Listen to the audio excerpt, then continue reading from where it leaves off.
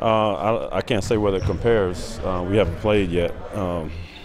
You know, every 1-8 series is a series where from the first seed you have to respect who you're playing. So us going in that series, once we won two in our building, then going in their building, it was a different building from what we had been used to, and I thought they played extremely well. So that was just a matchup. You know, they ended up taking the seven games, and it ultimately made us stronger. But I can't say that we played bad. They just played really well. We talked about all the weapons you guys had throughout the year, but just talk about how more important is it for all you guys, the shooters, get your trigger fingers, the gunslingers on the team that really get it going in the playoffs? Well, I think it's important not to be too anxious when you start the games. We don't have to make the home run play. We don't have to make the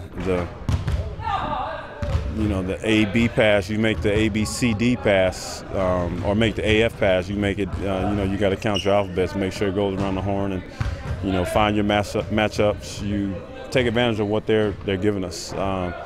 We have fast breaks, we take them, but just keep it simple, because we do have a lot of talent out there, and we have to allow that talent to surface by making simple plays. Ray, what's the series mean to you? Going up against the team that you got drafted by Sergeant here? Nothing. There's really no